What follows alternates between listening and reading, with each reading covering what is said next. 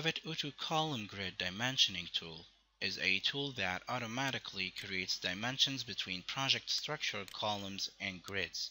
per plan view or for the entire document. It searches the project for the nearest grid to a column and bound a dimension between them, giving the user the option to specify the dimension style type